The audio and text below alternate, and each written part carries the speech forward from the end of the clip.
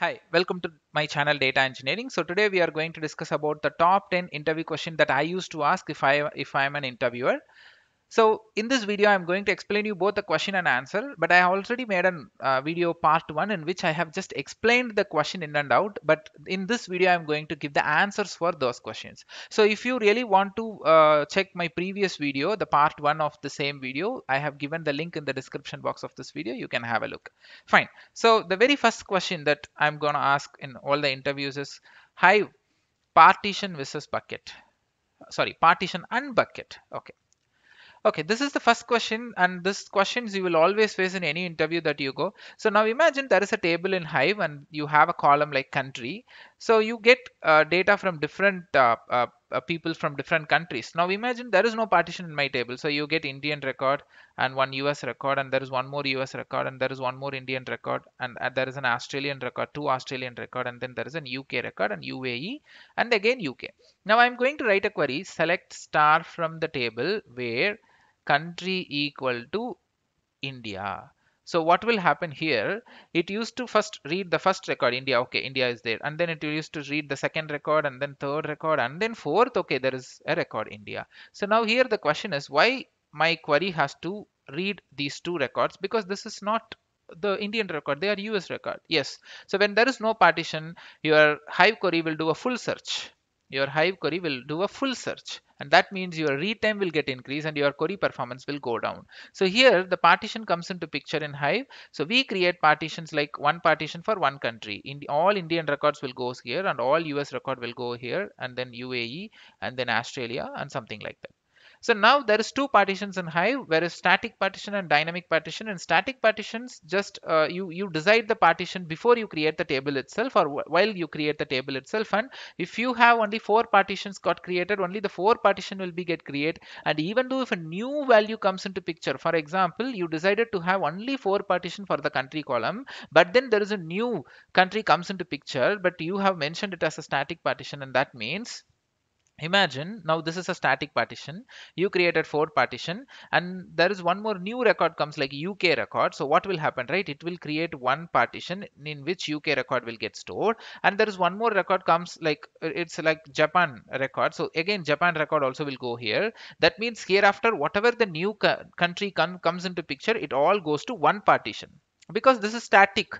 Only for the partitions which for the country which you have created will be get distributed equally, but other than that the remaining all will be into one. So dynamic partition is something different. So you don't want to mention the partition count during creating the table. The Hive itself will take care of it. So for example, if any new record comes, okay, take this example itself, dynamic partition. If UK record comes, it will create one new partition for UK, and then Japan record comes, it will create a one new partition for Japan. Okay, so it creates based on the new entry comes into picture. So dynamic partition is widely used in the real time. And here comes the bucket. So what exactly bucket will do alone is something I will discuss in the different video. Okay, so here I will just explain you the bucket along with the partition. Okay, so we create buckets. So while creating in buckets, you have to mention how many bucket has to be get created. It's not like dynamic bucket, static bucket, similar to dynamic and static partition. In bucket we don't have such concepts, it's always static. You have to say how many buckets has to be get created. And what happens if I want to increase my bucket count in future? That is highly possible. I have a separate video, I have given the link in the description box of this video. The title is how to decide a bucket count in future. Okay, so there is a video, you can have a look. So bucket is again creating a sub partition under each partition. For example, if I have three buckets, I create three buckets. In each partition, three buckets will be get created. So 1, 2, 3, 1, 2, 3. And furthermore, like your records are getting partitioned. That's it. So again, Indian record will be split into three buckets here, so that your query performance will be good even more. And when exactly I will use only bucket without partition? Okay, that is what I raised as a question before. I will make that as a separate video. Okay, so it will take long time for me to explain. Okay, so I don't want to make the video lengthier here. Fine. So what is the next question? So next question is default partition algorithm for MapReduce, Spark, and then buckets. So the bucket internal algorithm is something same as what Spark default partition and MapReduce default partition does. So what is default partition? So if I'm not telling the partition, then Spark, MapReduce and bucket itself will decide where the output has to be get splitted. So that is something, it has its own algorithm to do that. And we call that as an hash partitioner, which is called the default partitional algorithm that the framework itself will take care of to decide the target for your data. So the algorithm name is hash partition.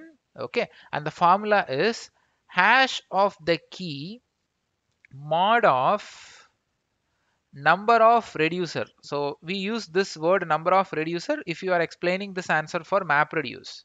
And if the formula is same for all these three, but if it is MapReduce, you have to say number of reducer. If it is Spark, you have to say number of partition. And then if it is bucket, then you have to say number of bucket. Okay, so now hash of the key. So for example, you have a record 1 comma Gautam comma India, and there is another record 2 comma Saravana comma US. So you have something like this. So you can decide which column should act as a key column. So for that column, the hash value will be get generated. Okay, so imagine I'm going with this row number as a key column. So that means, so hash of the key will be get computed for this one. Okay, so this this hashing algorithm, as a, like, we will never come to know what it actually does internally, which hash value it use, we are not aware of it, but just imagine. So the hash value computed for this one and the result is 23. Just imagine. Now number of reducer or number of partition or number of bucket is something we decide. Okay, so if it is Spark, then you do repartition of 2. If it is reducer, you need reducer of 2. If it is bucket, then you need a bucket of 2. It's all about you decide this actually. So now imagine there is 2 number of bucket or number of partition in Spark is 2. Now what happens, right? So this 23 will be get divided by 2. Obviously it is an odd number, so you will be getting 1 as the remainder. So mod means remainder value of the division. So this one, what represents this one denotes what? Okay, now if you run the Spark program with two partition, you will have two output files, right? Four files. So part hyphen 00000, part hyphen 00001. So you will have these two files. If it is bucket, then you will have two bucket. So this one denotes the position of your output file. So this is one, this is 0, and this is 1.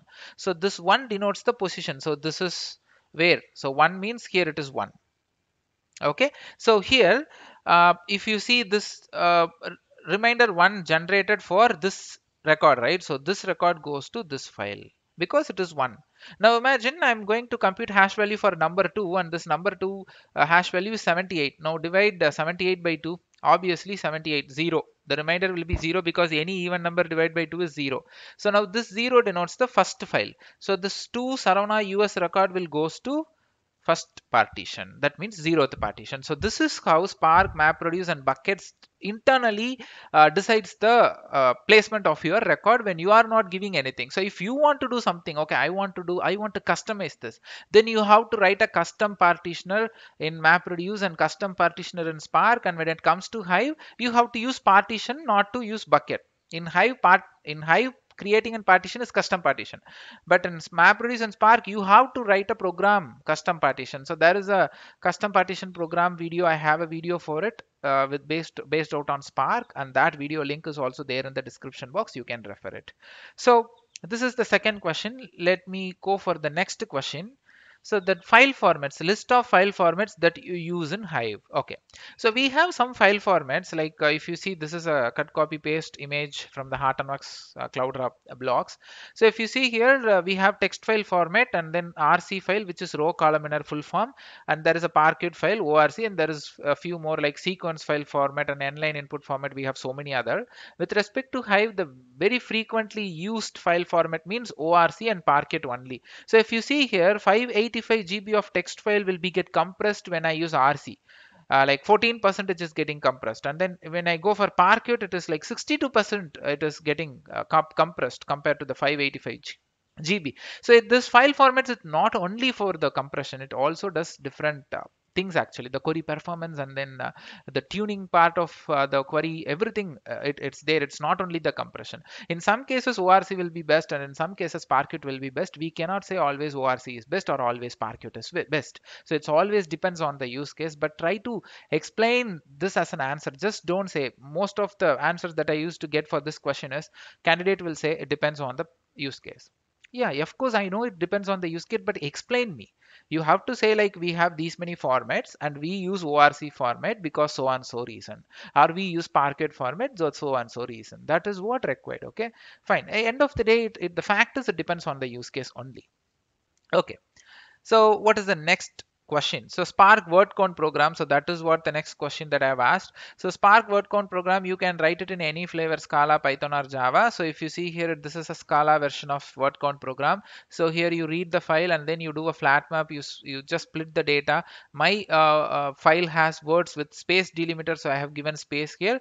And then you are doing a key value separation where for each word you are appending hard coding one. So that means hi, hello, hi. So hi one, hello one, hi one, and then finally you are doing a shuffle on top of it by reduce by key, so that each duplicate word value will be get incremented, because we have two hi. So hi 1 comma 1, it will be hi 2, and then hello 1, it's just only one word, so hello 1. So finally you are invoking an action and then you will be getting an output. So here this collect is the action, reduce by key, map and flat map are called transformations, whereas flat map and map is called narrow transformation. Reduce by key is called wide transformation, because in narrow transformation there won't be any shuffle, but in wide transformation we will have shuffle.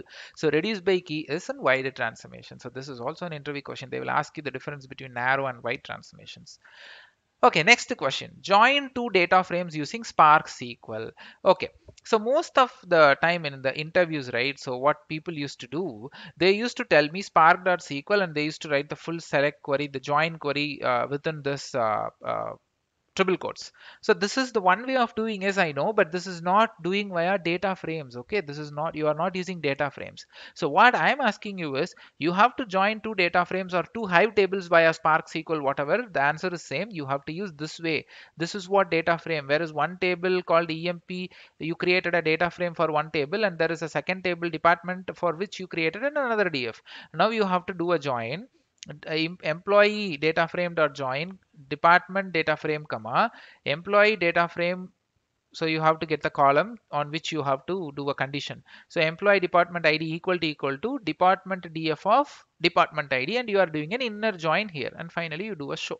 So this is what I'm expecting when I ask you to write a Spark SQL two data frame joins, or joining the two data frame. Fine. Next question. Hive ACID table. Hive ACID table. What is Hive ACID table and how to create it? So Hive ACID tables allows you to do an insert, update, and delete. And how to create an Hive ACID table? When I ask these questions, people used to say transaction property needs to be enabled. True.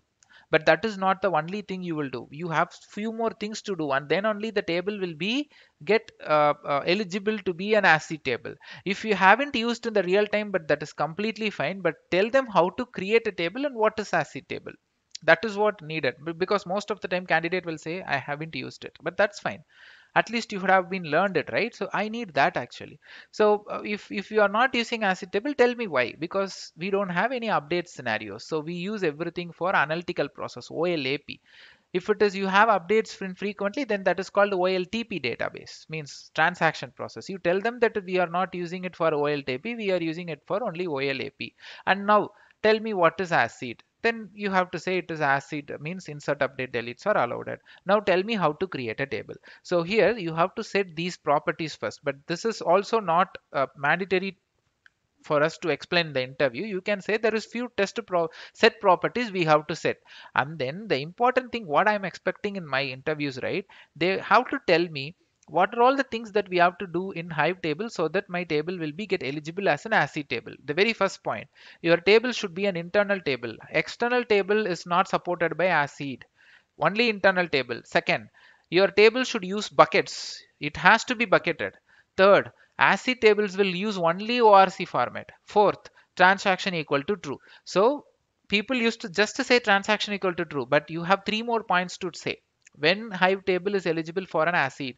So internal table, you have to use buckets and then you have to use ORC file format only and then transaction property equal to true. This is what expected.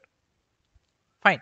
So the next last question. Okay, we have two more questions. Now there is a scenario. I will just give you a scenario here.